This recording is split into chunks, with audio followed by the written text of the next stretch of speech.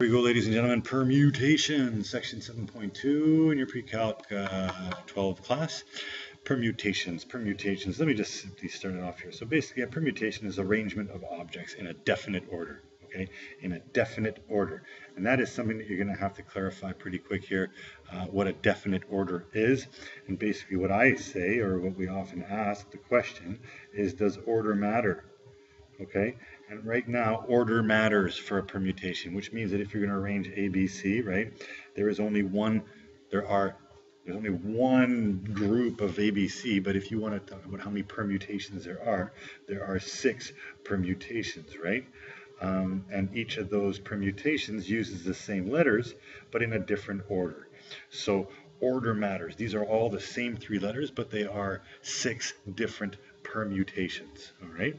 Now, so the number of permutations of n objects is n factorial. So if you want, say, 3 letters, that means that 3 factorial, which is 3 times 2 times 1, which is 6, means you have 6 permutations. Okay? The number of permutations of n objects is n factorial.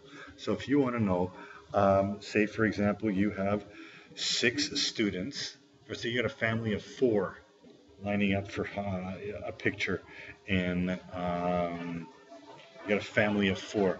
How many different ways can they line up, right? Well, you got 4 choices for the first one, then 3, and then 2, and then 1, which is 4 factorial. That gives you 24 different arrangements, or 24 different permutations in which the order they can stand in, okay? Now, we're going to look at a couple of things here. What about if we have repetitions? So, we'll be looking at some examples here pretty quick. But when I say repetition, for example, say if I had A, B, C, D. Now that would be 4 factorial. That gives me 24 possibilities, okay? What about if I had A, A, C, D? How many possible situations do I have there now? Well, you have 4, so that's still going to be 4 factorial, but there's 2 that are the same, right? So ACD and ACD will be the same. So I could flip these back and forth. So how many different possible arrangements are there of these 2, right? So it's basically going to be half, because some of them are going to be this order and half of them are going to be in the other order. So if we divide that by 2 factorial, it gives us 12. That's how many possibilities we have now. We have half them. Now say, yeah, so let's look at this. So the number of permutations of n objects, okay, where there are A objects alike and B objects alike and C objects alike, is this. You n factorial over, well, how many A objects do you have that are the same? How many B objects do you have that are the same? How many C objects do you have that are the same? Okay, let me just sort of make another example here. If I had, for example, A, B, C, D, E, right? No difference here. It would be 5 factorial, which would be total. So that would be 120 possibilities. Now, if you had 2 A's and then C, D, E, right? Well, you're going to have those 120 choices, but these can be arranged either AA or AA. So you got to divide it by 2 factorial. You have them. That's 60 solutions. Now, what happens if I had AAA, DE, right? Well, it'd still be 5 factorial, right? Because there's 5 of them. But then I guess the question would be, how many different arrangements are there of these 3, right? And these 3 have, we know that 3 letters, or 3 things, 3 objects, have 3 factorial permutations. So all of those 3 factorial permutations will be the same, because AAA is the same as AAA is the same as AAA, right? So we have to reduce it by that factor, so you divide it by 3 factorial, okay? So this is the idea behind permutations with repetitions. And then let's say we got a different situation now. Let's say that we're going to have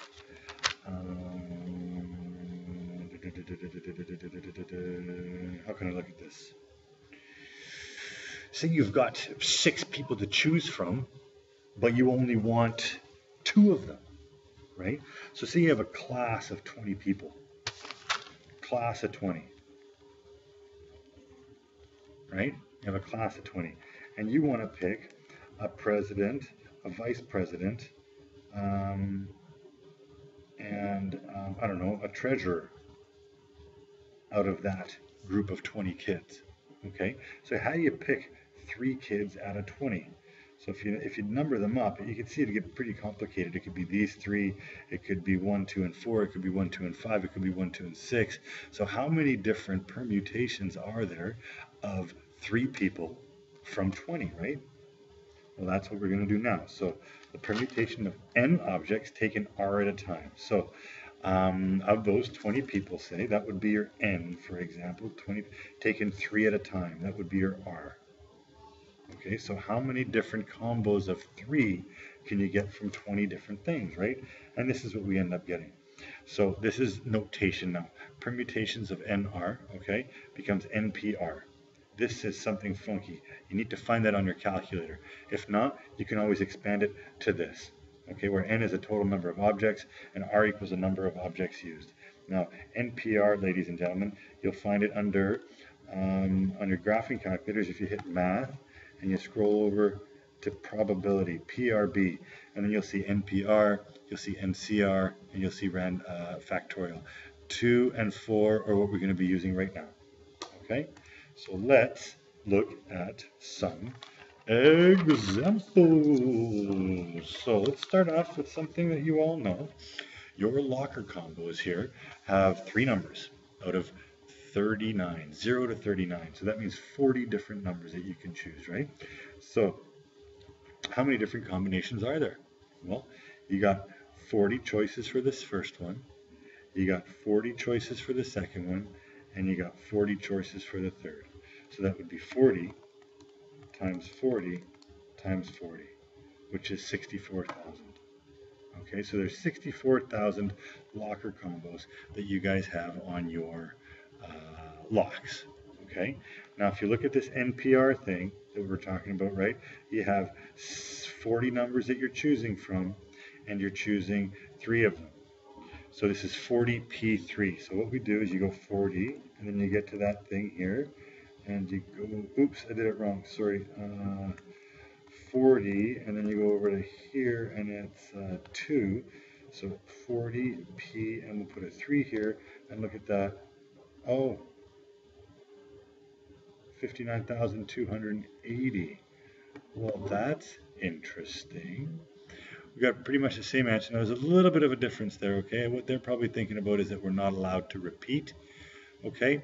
So that would mean, let's see how we can make that work. So if you're not allowed to repeat, that means you'd have 40 choices for the first one, 39 for the second, and then 38 for the third. So it'd be 40 times 39 times 38. Boom, there you go. All right?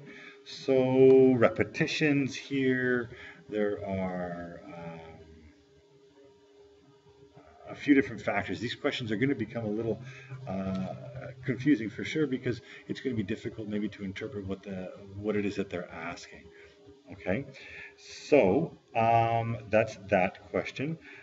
President, VP, and treasurer from 25 students. Well, we just did this one with 20 kids. So if your N is 25 kids and you are choosing 3 of those kids, then your NPR will equal 25P3.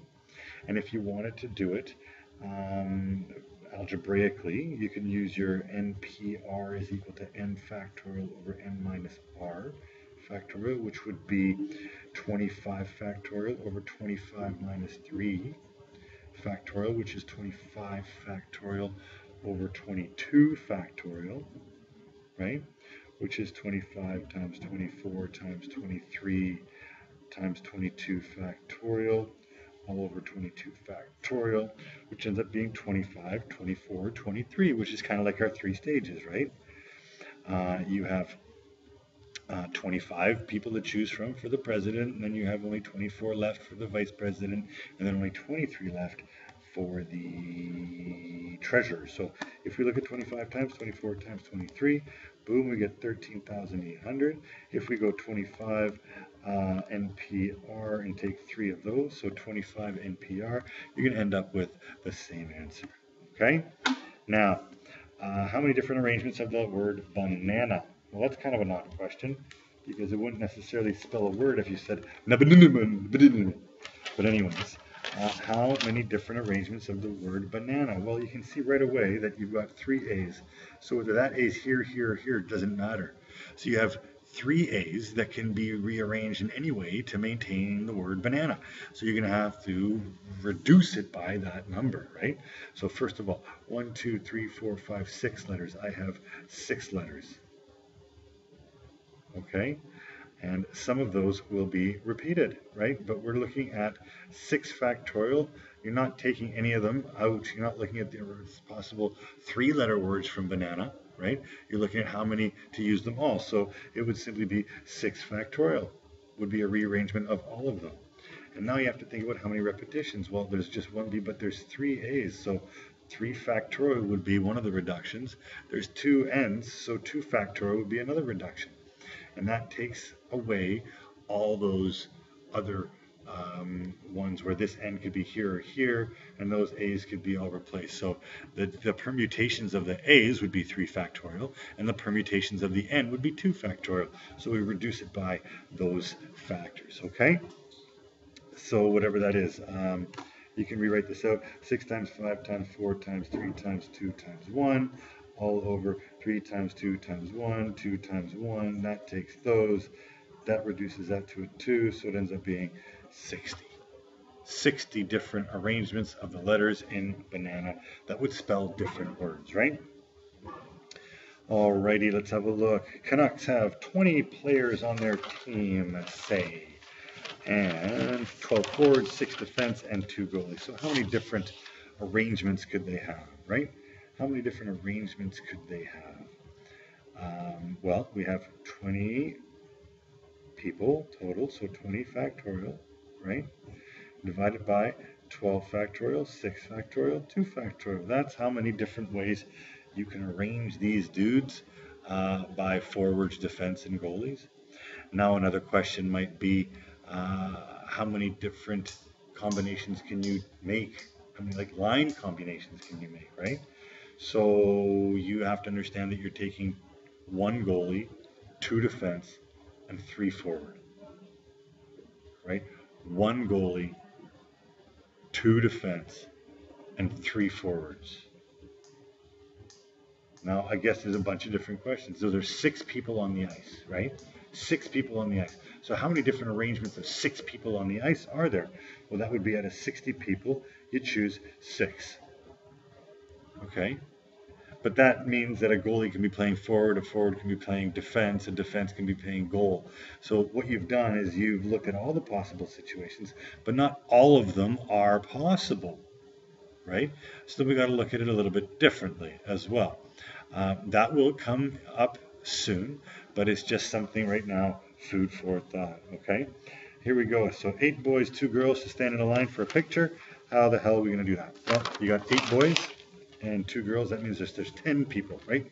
So 10 people would be 10 factorial standing in a line. So 10 times 9 times 8 times 7 times 6, boom, boom, boom, all the way down. We have similar questions. Now look at this. 1, 2, 3, 4, 5, 6, 7, 8, 9, 10. So if you have 8 boys and 2 girls to stand in a line, another type of question might be, well, what if the girls have to stand together? If the girls have to stand together, it means that there's got to be like a girl, like that. Otherwise, everywhere else is a boy. Everywhere else is a boy. Okay, so you can think of this as being not 10 places, but 9 places now, if you see what I'm saying. Because this is one thing. So 1, 2, 3, 4, 5, 6, 7, 8, 9. So what you have now is 9 factorial possible arrangements of these things.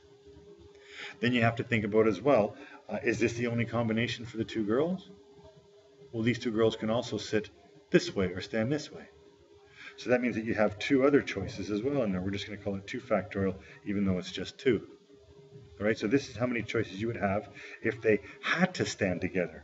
So that would be 9 factorial times 2. So that would give me 725,760 possible ways that these people can stand in a line. Okay? Now, another type of question would be, what if these girls can't sit together? What if they can't sit together? Okay? Or stand together, which means that you're looking not at this situation where they're standing together, but all other situations. Okay? We're going to be looking at that situation very shortly too. It's called the complement. It's the other part that we want. Okay? First of all, let's find out what 10 factorial was, because that was everybody arranged. That's not whether they're girl or boy, boy, girl, or whether the girls are together or not. The way that these 10 people can be arranged in a row is 10 factorial. And that number, 10 factorial, is 33,628,800. Okay, so 10 factorial is that much. That's how many ways all these people can stand in line. If you want the girls to sit together, this is the situation. Okay. Now the other one is where if the girls aren't supposed to sit together. Okay. If this is all the ones where the girls stand or sit together, then every other possibility from all these, right, is where they don't stand together. So this is the complement where you actually take the larger one and you subtract 725,760, and you have 2,903,000 possible situations where the girls aren't standing together. Okay, now I've just took a bunch of equations and showed you different questions that can be asked. There are no ends to the types of questions that can be asked, and they get very complicated. Okay, I will have as much difficulty sometimes as you guys, so hopefully you can help me figure some of this stuff out. And there we go.